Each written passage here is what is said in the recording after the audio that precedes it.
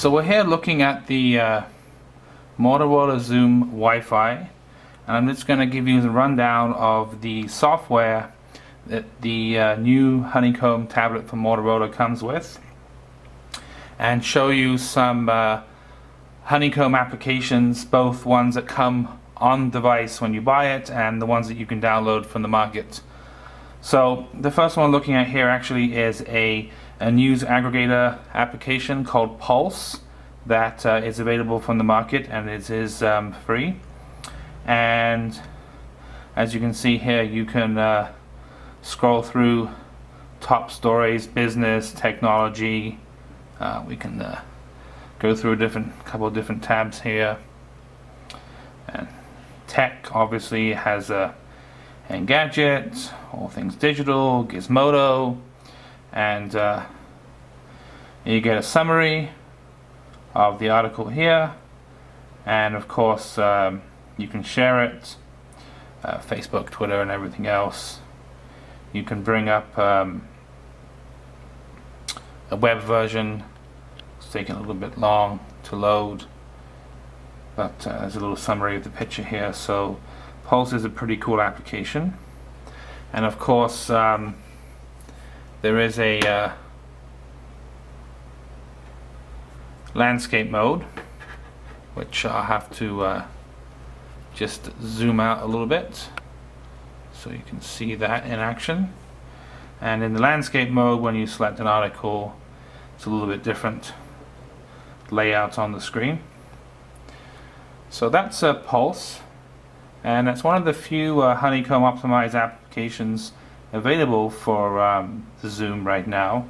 And you know, going into the home screen here, I think that's one of the biggest challenges right now for the XOOM, is that we have here I guess the reference tablet using the new Android 3.0 Honeycomb. It's been out for around, I think, 6 weeks now. That including the model that's available in the States, and just came out in Canada. And the Wi-Fi model is actually brand new. And even though it's only been out for a short period of time, there still isn't really that many applications, and you know, that at least are optimized for Honeycomb. Obviously, you can run any Android phone application. So for example, this game here, Air Attack HD, is available obviously on the phones too, and it looks basically exactly the same. There's no optimization here from Honeycomb. It's just, you know, you're playing the same game on a much bigger screen. So that's an example of a standard phone application running. Obviously, it's in my opinion a lot better to be playing on such a big screen. I really think it looks a lot better to game on such a giant screen. So, but there's no actual difference technically between this running on the XOOM and running on my phone. So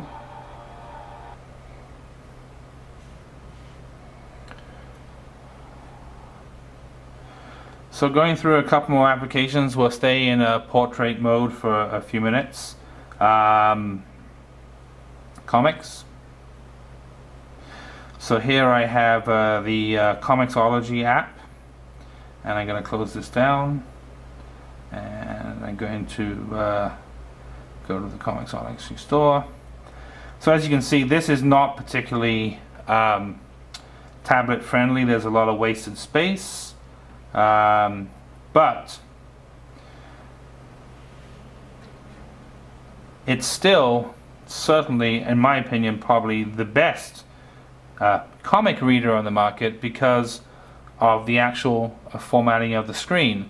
Unlike the iPad, which has a 4:3 ratio screen, the 16:10 ratio of the XOOM actually matches the page size of a comic book.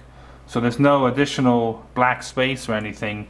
You get each page of the comic filling the whole screen.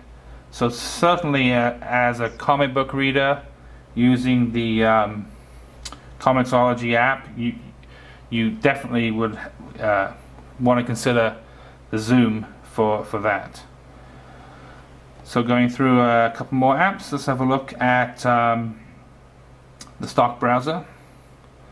So here's my website running in portrait mode. Very smooth scrolling. Of course, flash enabled. So I have a little video. Let's see if this loads up. It's so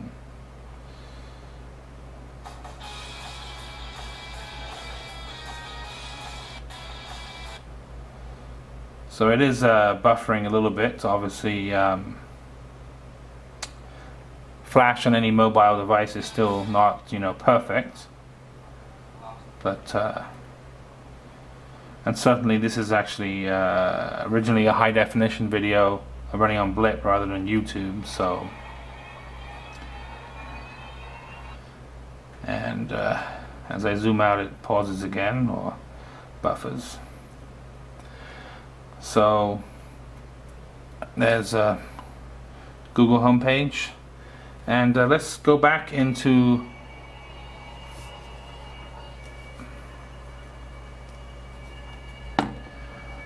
portrait mode, landscape mode. Zoom in a little bit.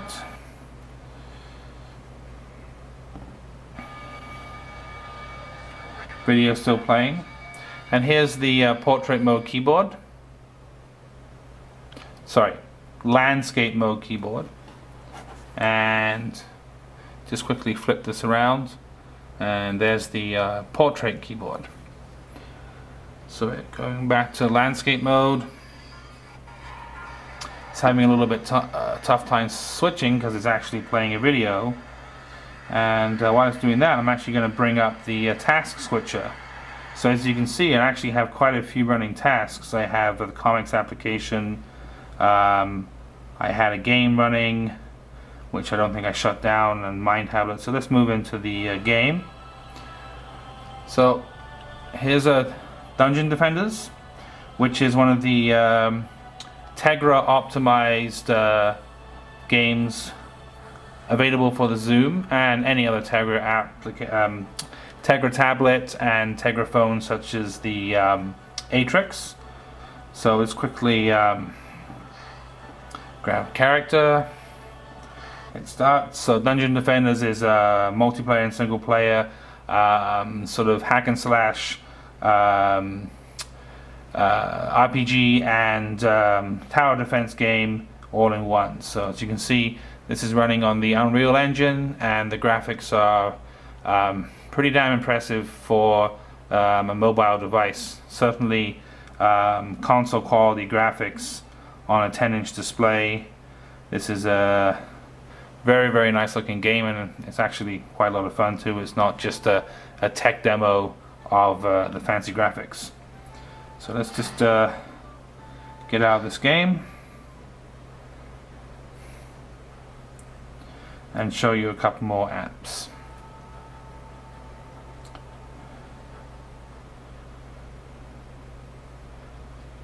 So we have the Flickster movie app, which has been reformatted for tablets. So as you can see, you can scroll through current and up-and-coming movies on the side here. And let's pick this Hannah here. Scroll up and down. You get all the standard functionality of Flickster, which combines some Rotten Tomatoes reviews, reformatted for a tablet style screen, and you can actually look at movie theaters, find showtimes, up and coming movie releases, DVD releases. So certainly the Flickster app has been optimized very, very well for the Zoom. And as a big movie buff myself, this is an excellent application. Another one that's being showcased would be the CNN app. So on Obviously a news story here with some video on the side. Interesting. It says I'm not connected to the network, but I am connected to the network. Maybe you have to go back, let it refresh, and move down to some US news. So this is a keep saying I'm offline. That's interesting. So I'm afraid I won't be able to show you this totally in action. And of course, there is a portrait mode of the same application too. So this is another showcase application running on the Zoom and Honeycomb. So let's go back to the home screen, and a couple more things to look at. YouTube. Obviously this one is an application that comes out of the box from Google. It's just a cool sort of 3D rotating way to browse through some of the most popular videos. You can obviously browse by category, and this is customized for the for Honeycomb. Search different videos, and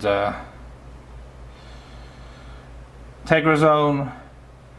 Now TegraZone is an application you download basically that lets you focus on looking at some of the latest games coming out that are designed for Tegra based devices. So we have a couple of images and videos of some new games coming out, and when you actually select the title and you want to get it, it opens up the Android market and lets you download it. So there's Fruit Ninja, the HD version designed for Tegra devices, tablet and phone. So a quick look before we go at just some of the standard panels. As you can see, scrolling left and right, you hold down and you can bring up some widgets. Stock widgets that come with it, obviously email, contacts and shortcuts, bookmarks, a clock. Funnily enough, there actually isn't the weather widget that comes with it. You actually have to download something like AccuWeather to get weather updates. So there we go, and there's, like, you know, different cool features. And again, this AccuWeather is another one of those optimized applications for Honeycomb.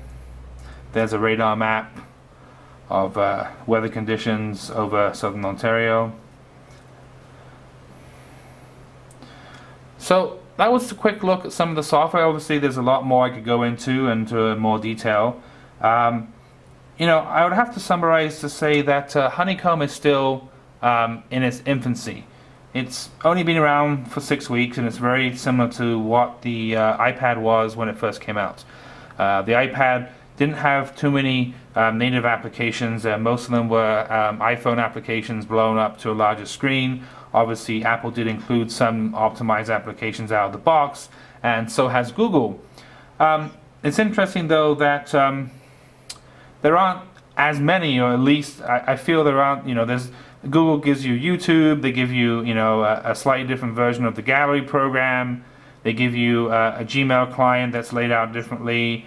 You know, obviously the browser is different on the tablet rather than the phone, but there aren't actually that many applications out of the box, and Motorola didn't really make any effort to add that many of their own custom applications to Honeycomb. It's very much a vanilla Honeycomb experience on the Zoom. And the problem is, because it's such a new device, there aren't that many optimized applications out in the market yet. However, the good news is there are more Honeycomb tablets coming out very soon. Asus, Acer, Dell's probably going to bring one out, Lenovo. So the more companies that start bringing out Honeycomb tablets using Tegra processors, And the more they sell, then the more units there'll be out there for developers to develop for, and the incentive to actually make tablet optimized Android applications will be there.